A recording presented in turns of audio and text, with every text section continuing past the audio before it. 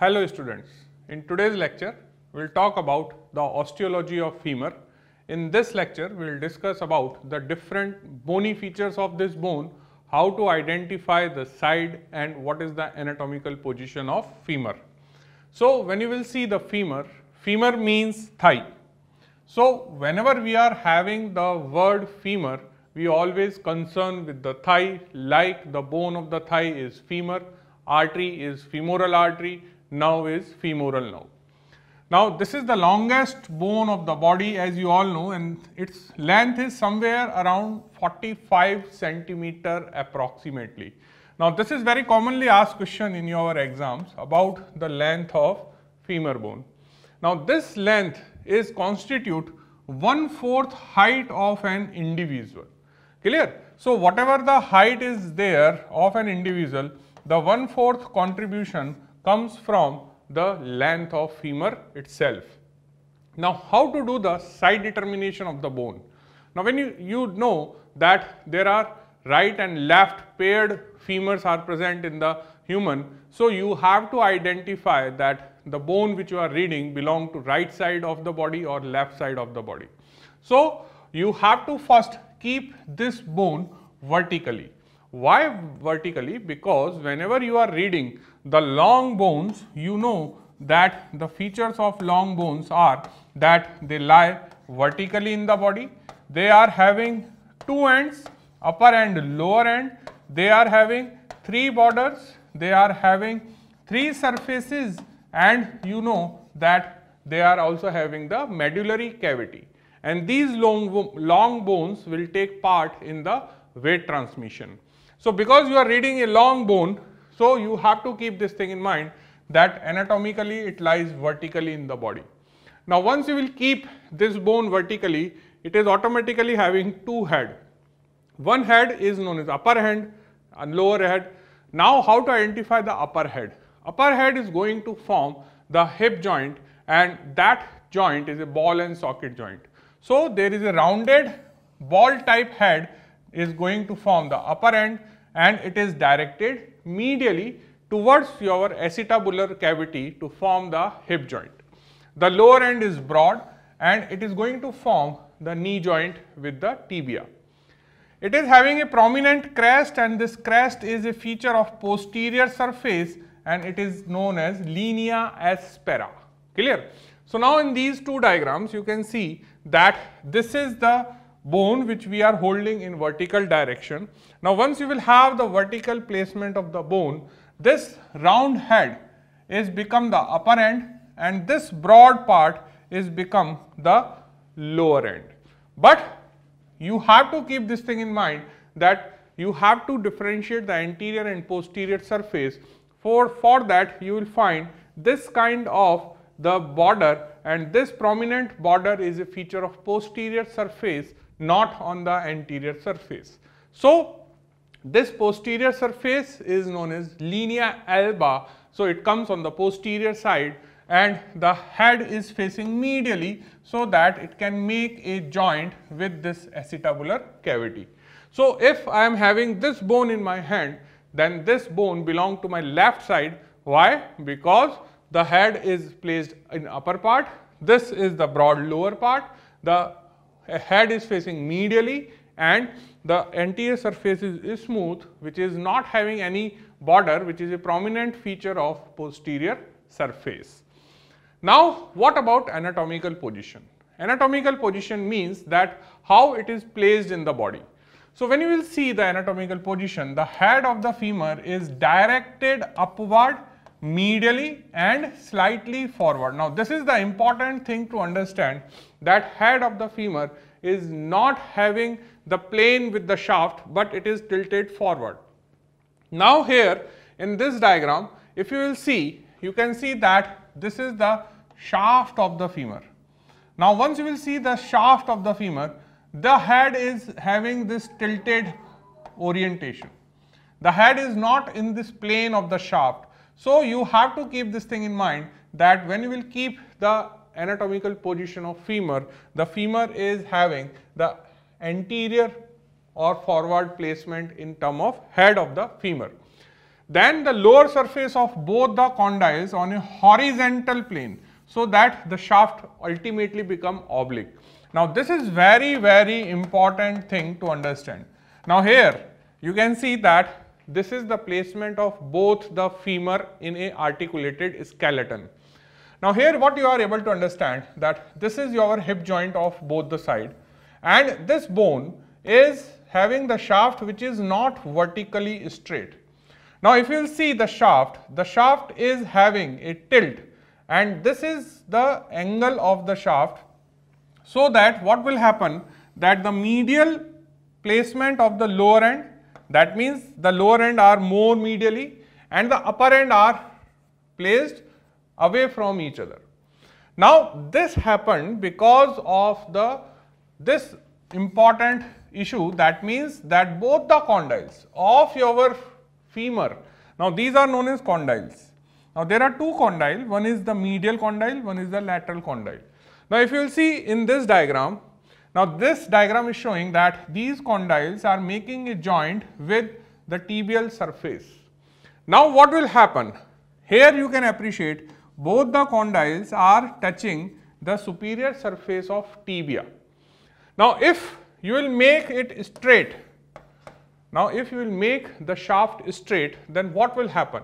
The problem is that if I will keep this shaft vertically straight, then the lower surface of the condyles are not in one plane. Now here you can appreciate that there is a clear-cut gap is present between the one condyle and this horizontal plane.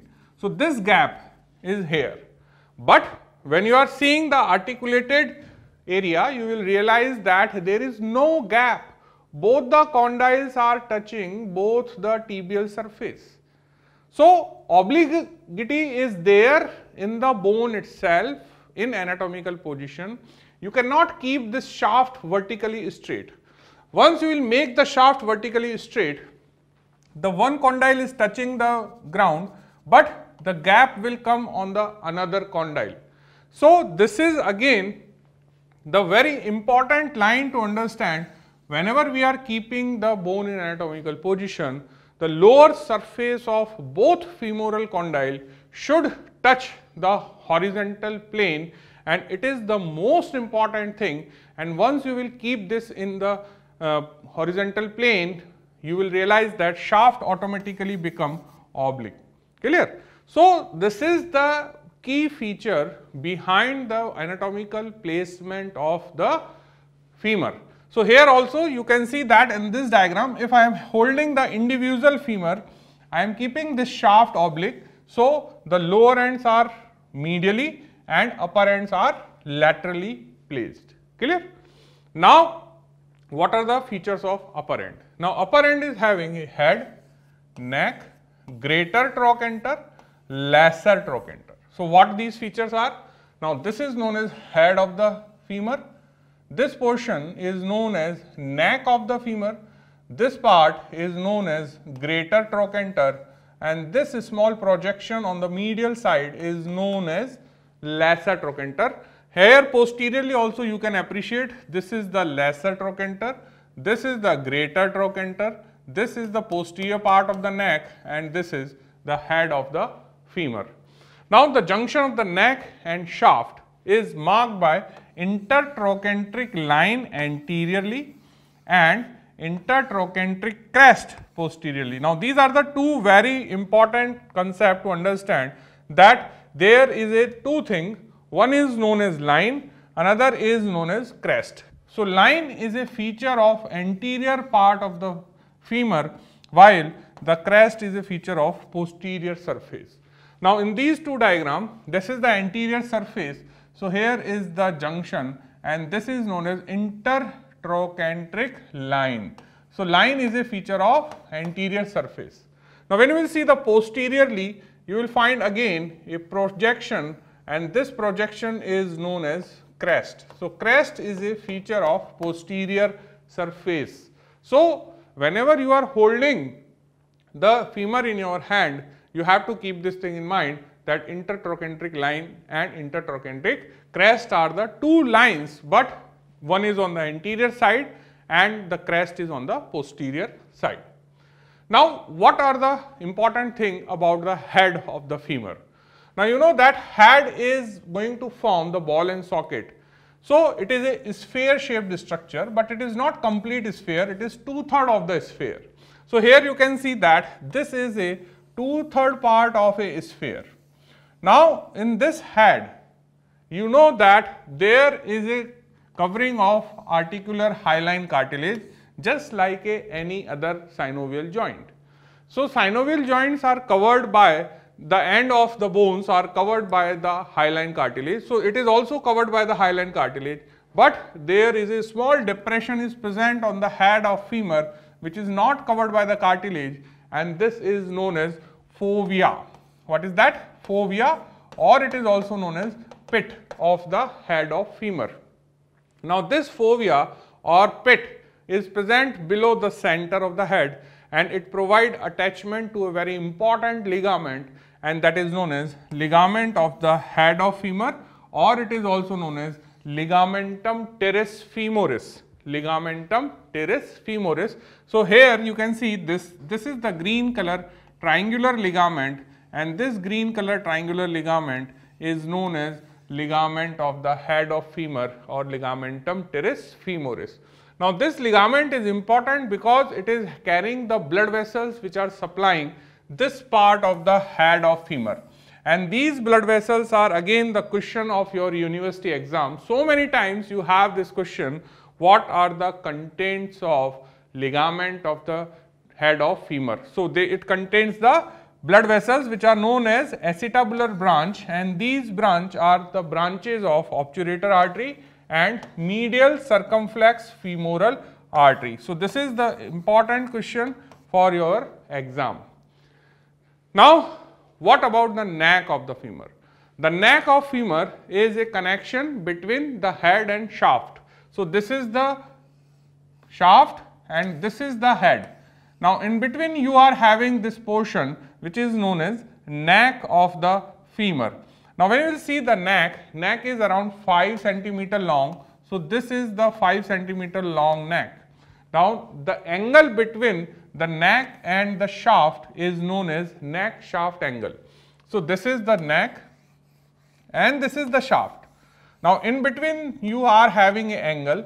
Now, this angle is known as neck shaft angle, and its value is again for your exam purpose 125 degree is in the adult, and it is more wider in the child, which is around 160 degree.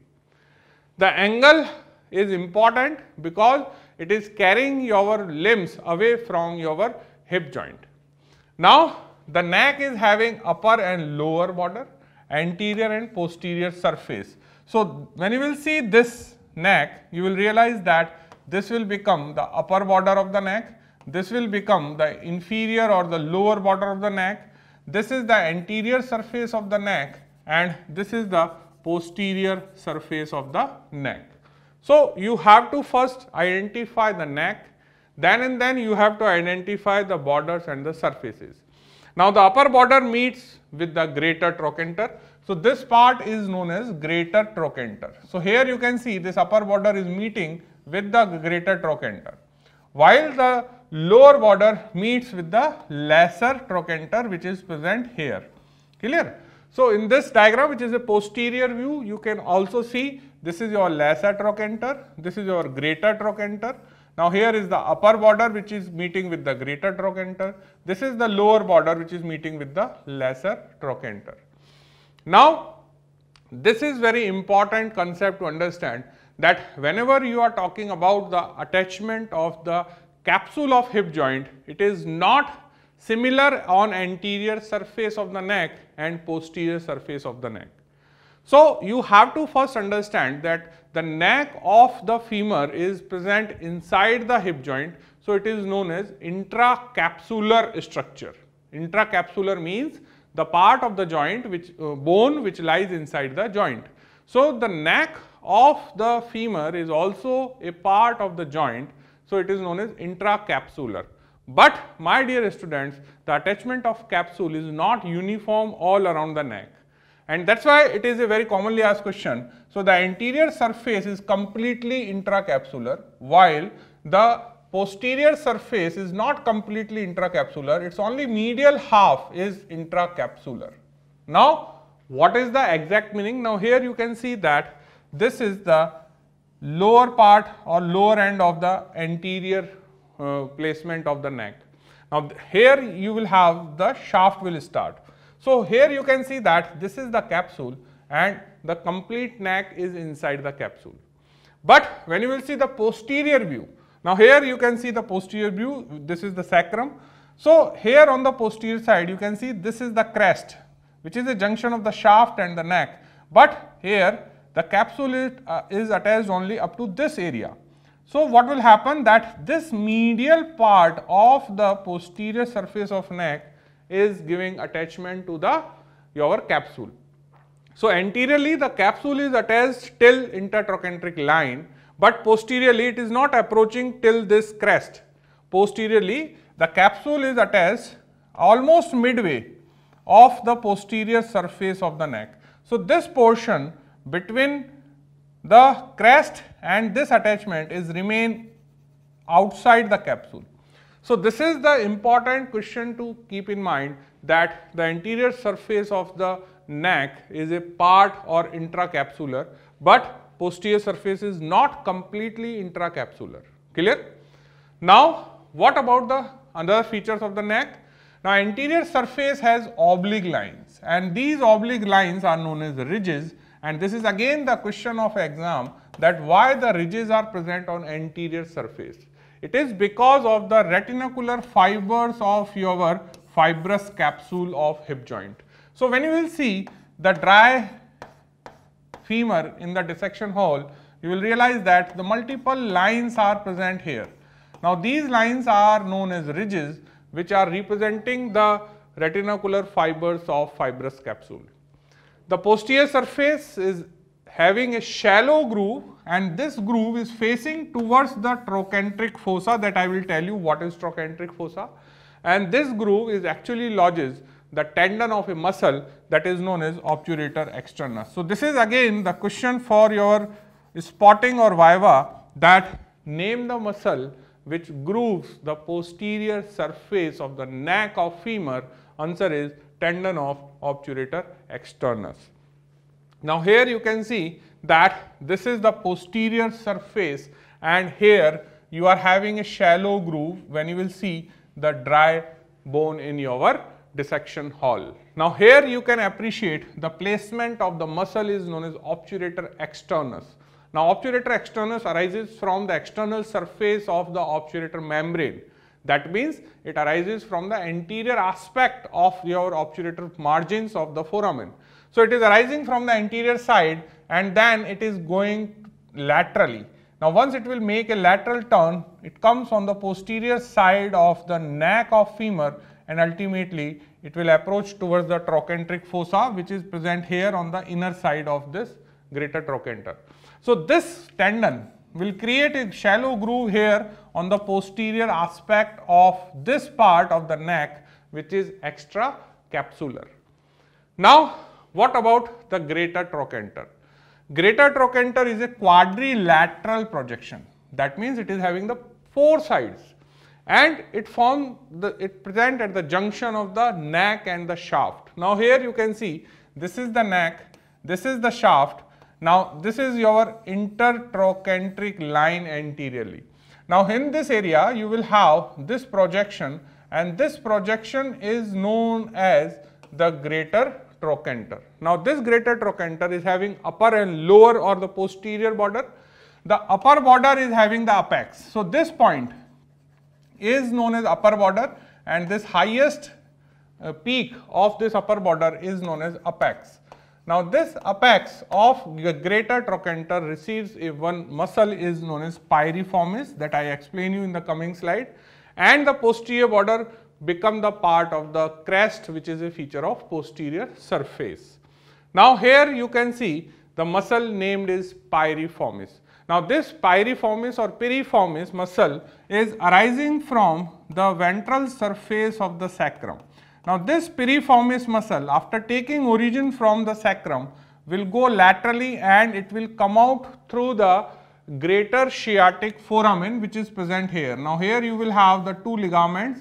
So these notch will convert into the foramen, and this piriformis muscle will come out from the greater sciatic foramen, and it will insert on this apex of the greater trochanter of the femur.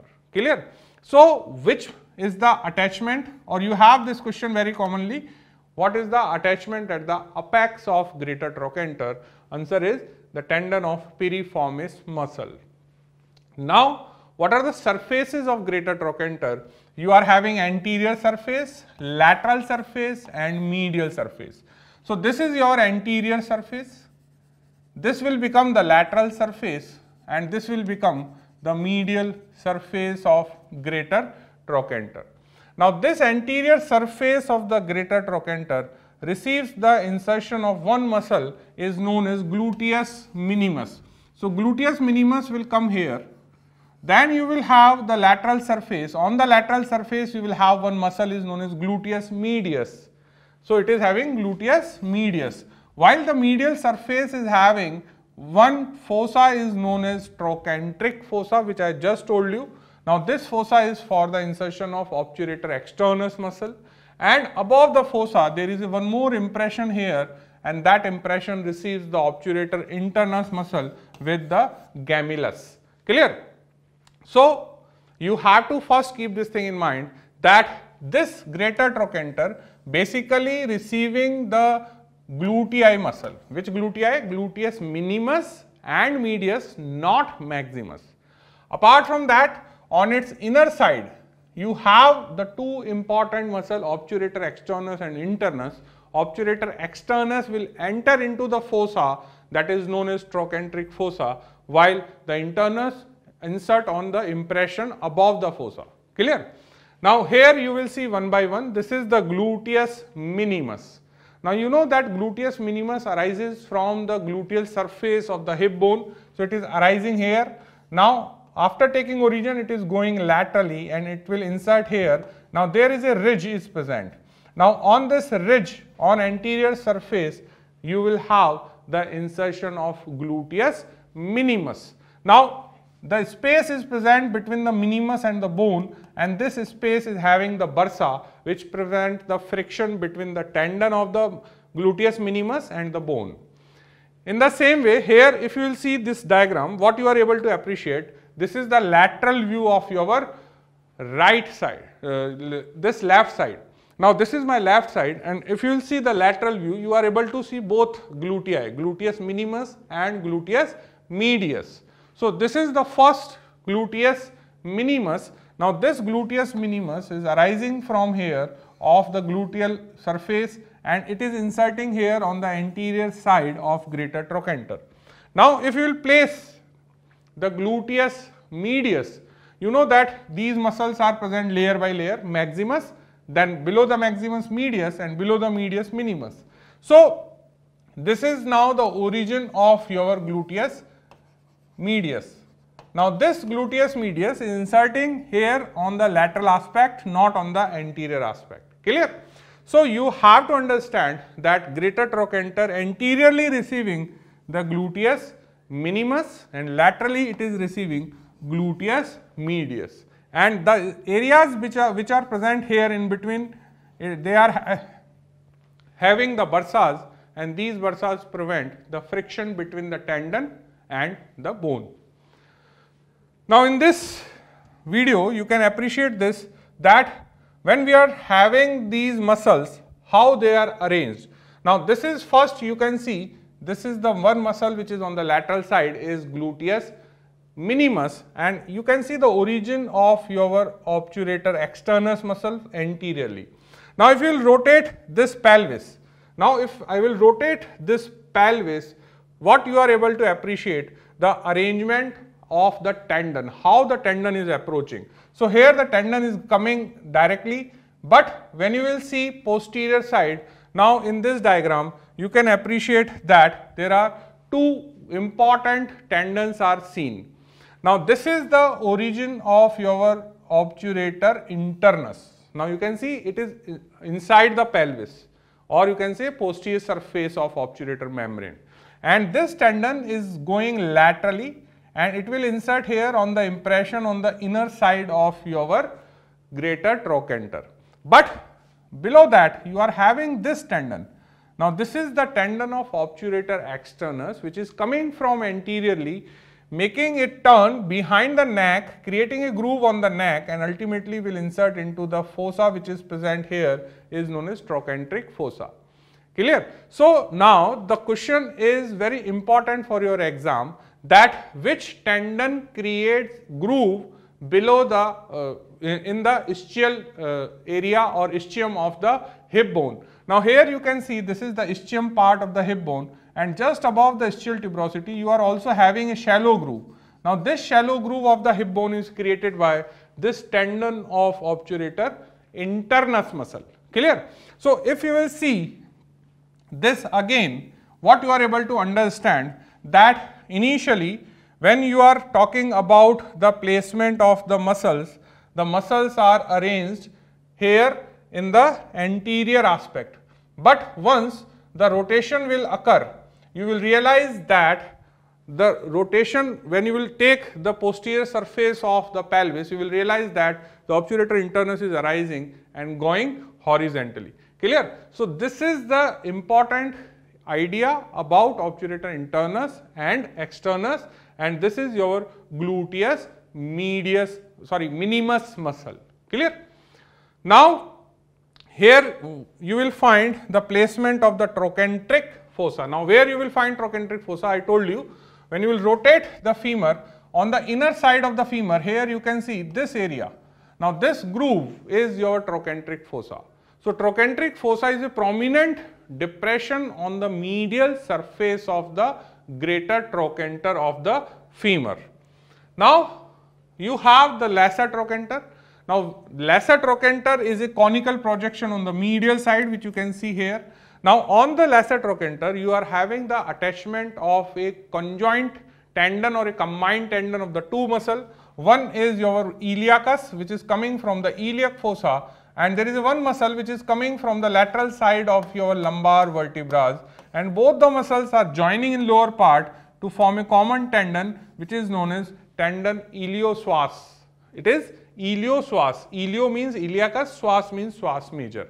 So this combined tendon will insert here on the lesser trochanter.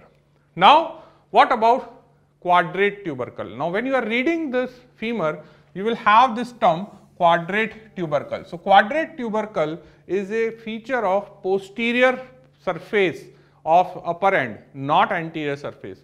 Now on the posterior surface of the upper end, you are having the intertrochanteric crest. So when you will see the posterior side, you are having this crest. Now the middle of the crest is having a elevation. Now this middle elevation is known as quadrate tubercle. Now this quadrate tubercle give attachment to a muscle is known as quadratus femoris, which you can appreciate in this diagram, that it is a horizontal muscle which is having one attachment on the ischial tuberosity and another attachment on this part of crest, which is known as quadrate tubercle. So the muscle is quadratus femoris and the tubercle is quadrate tubercle on the posterior side of upper end. Now these are the two important terms which you will read in the book. One is spiral line, another is pectineal line. So you have the pectineal line in hip bone also, and you have the pectineal line in femur also. Now what is the difference? Now where you will find these two lines? Now the first thing is about the intertrochanteric line. Now intertrochanteric line is a feature of the anterior surface. Now from the anterior part, this intertrochanteric line continue below as a spiral line. So this is the first concept, that if I am saying that where is the anterior surface. Now this is the anterior surface which is having the intertrochanteric line. Now this line further continue as a line, and this line is known as spiral line. So this segment is become a spiral line, and above that this front segment is intertrochanteric line. Now this spiral line will continue downwards posteriorly as a one of the border of linea aspera, and that is the medial border. So spiral line winds around the shaft, so it make a loop around the shaft below the lesser trochanter, so it is below the lesser trochanter and appears on the posterior surface. While when we will talk about the pectineal line of the femur is a feature of again the posterior aspect in the proximal shaft, and the pectineal line extends from the lesser trochanter of your femur to the linea aspera and merge with the intermediate zone. So here you can see that this is your pectineal line. So if I will draw both the line in a single bone, so this will become your pectineal line and this is your spiral line. Clear? So these are the two different lines, they are not the same. You have to understand that this pectineal line receives the insertion of a muscle is known as pectineus muscle, while this part of the spiral line give origin to a vastus medialis muscle. So the spiral line is giving origin to the vastus medialis, while the pectineal line receiving the insertion of pectineus. So you have to be very careful when you are marking these two lines. Again I will tell you that there are two things to understand. One is spiral line, another is pectineal line. Now spiral line is a continuation of intertrochanteric line. So this is our intertrochanteric line. Now once you will reach to the medial end of intertrochanteric line, this line automatically make a loop or it wind around this and comes on the posterior side below the lesser trochanter. So this is your lesser trochanter and it winds posteriorly below the lesser trochanter, and this will become a spiral line. But pectineal line starts from the lower end of your lesser trochanter and then it will go down and it merges with the intermediate part of your linea aspera. So this is your intermediate part of the linea aspera, and this green color line is representing your pectineal line. Clear? Now here in this clip you can appreciate both the lines. So this is your femur. Now if you will rotate it, now this is your anteriorly placed intertrochanteric line which is making a spiral loop, and then it will continue downward as your spiral line. Clear? While if I have to draw the pectineal line, I will make a pectineal line from the lesser trochanter. Clear? So this is become important to understand that this is your anteriorly intertrochanteric line, continue as a spiral line, and a spiral line will go downward, become the medial lip of your linea aspera, and here will become is your pectineal line, which will merge with this intermediate part of linea aspera. Now what about the shaft of the femur? The shaft of femur is divided into the upper, middle and lower 1/3, and the middle 1/3 is the narrowest part of the shaft. In middle 1/3 posteriorly there is a ridge which I already told you is known as linea aspera, and it has the medial and lateral lip. Now in this diagram if you will see, this is your middle portion, or you can say this is the, we can divide this whole shaft into the three parts: upper 1/3, lower 1/3 and this is your middle 1/3. Now in this middle 1/3 you will find that this linea aspera is having only the two lips. One is your medial lip which is present on the medial side, and the lateral lip which is present on the lateral side, and the intermediate zone is very thin. But if you will trace these two lines in upper and lower part, you will realize that they will diverge. So in the upper part, this is continue with the spiral line which we have already discussed, and in the lateral part you will realize that here is present of a small roughness, and this is known as gluteal tuberosity. So this lateral lip will become the lateral border of the gluteal tuberosity like this. It is not continue with the medial border of the gluteal tuberosity, it will continue with the lateral border of the gluteal tuberosity like this. Clear? So when the diverge, these both part diverge in the upper part, a posterior surface will appear in the upper 1/3 of your femur. In the same way, if you will see the lower part, in the lower part these both will diverge again, and you are having one more posterior surface, and this posterior surface is known as popliteal surface, and these lines are known as supracondylar lines because they are above the condyles of femur.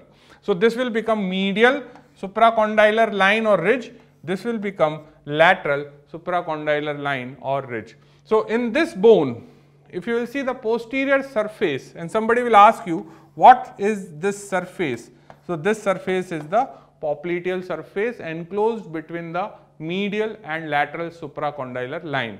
Now, what is this area is known as? Now, this area is known as gluteal tuberosity. Now, this gluteal tuberosity receives the insertion of 1/4 part of gluteus maximus muscle.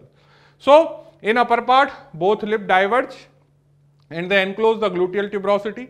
In lower part again the both lips diverge and they will form the supracondylar lines which encloses the popliteal surface.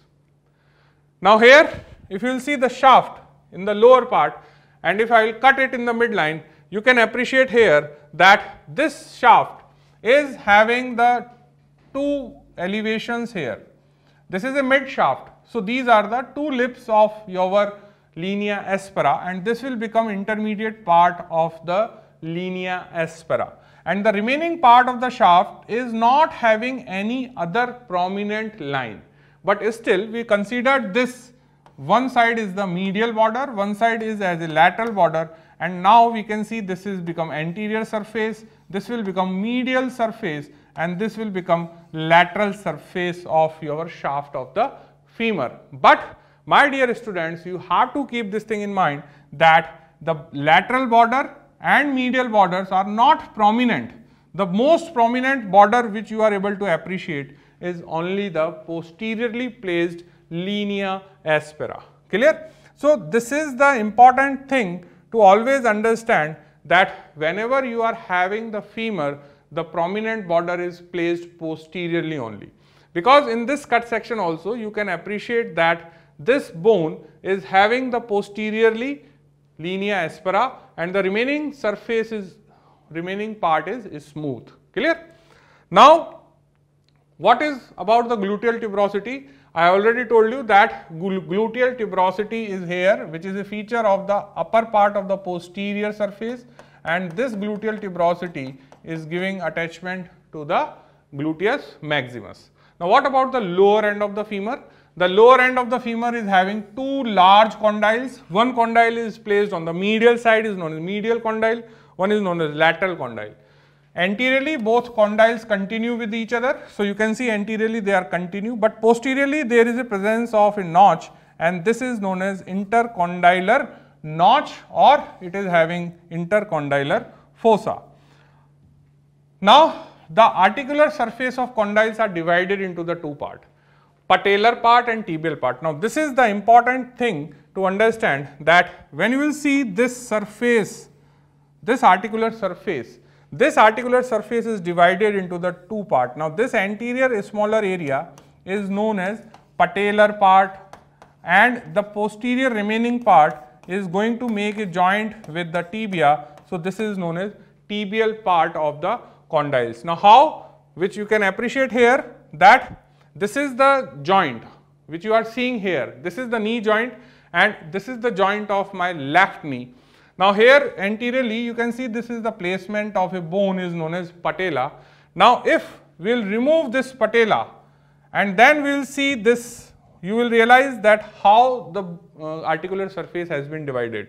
So, this is the anterior view. Now, if we will see the side view, lateral view, you can see that this is the whole articular surface. Now, this is the posterior view where still the tibial condyles, tibial articular surface is visible. But if we will remove this patella, you will find that behind the patella the articular surface is present. So, we have removed this. Once you will remove, now here you can see the articular surface is still visible. So this surface is known as patellar surface. Remaining surface is going to make a joint with the tibia, that is known as tibial surface. Clear? So whenever you are having the lower end or lower part of the femur, you have the two surfaces, patellar surface and tibial surface. The patellar surface is the surface which is going to make a joint with the patella. Now, what are the features of the lateral condyle? Now, when you will see the lateral condyle, you have to rotate this femur laterally. Now, in this lateral part, you are able to appreciate the two important features. Now, what this feature is, there is a green color area. Now, this is the groove for the tendon of popliteus muscle. Now, this is a very commonly asked question. When you will see the lateral condyle lateral surface, you are able to appreciate a groove, and that groove is for the muscle name is popliteus muscle. Clear? Now, there is a one more feature on the medial side which is known as adductor tubercle. So, now when you will see this bone, now this projection on the medial side is known as adductor tubercle. Now, this adductor tubercle receives the lower end of a big muscle is known as adductor magnus. Now, here you can see this is the adductor magnus which is arising from the conjoint ischiopubic rami and ischial tuberosity. Now, this lower end of the adductor magnus will go and attach to this point which is known as adductor magnus. This is the posterior view where you will find that the ischial fibers, that means the fibers those are arising from the ischial tuberosity, are going to attach on this adductor tubercle. Clear? So, on the both condyles you are having two important questions. On the lateral side of the lateral condyle there is a groove, that groove is for the popliteus, and on the medial condyle you are having a bony projection is known as adductor tubercle for the attachment of lower part or ischial part of adductor magnus. Now, here overall you can see the femur. So, this is the femur front surface, this is your left side femur, head, lower end, greater trochanter. Now, on the greater trochanter you are having the muscles like gluteus medius and minimus. This is your lesser trochanter where you have the muscle is iliacus and psoas major. This is the posterior ridge is known as linea aspera which is having upward and downward bifurcations, and this is your patellar surface anteriorly, and the remaining surface is known as tibial surface of your lower end of the femur. So, here you can see this is the lower end where, and this is the upper end of the femur, and inside the greater trochanter you are having the trochanteric fossa. Clear? So, at the end of this class of the femur, now we are able to understand how to identify the upper and lower end of the femur, what is the anatomical position of the bone, and the most important thing is that what are the different bony features of this bone, anterior part of the bone, upper end of the bone, posterior part of the bone and lower end of the bone. So, this is all for today's class. Thank you.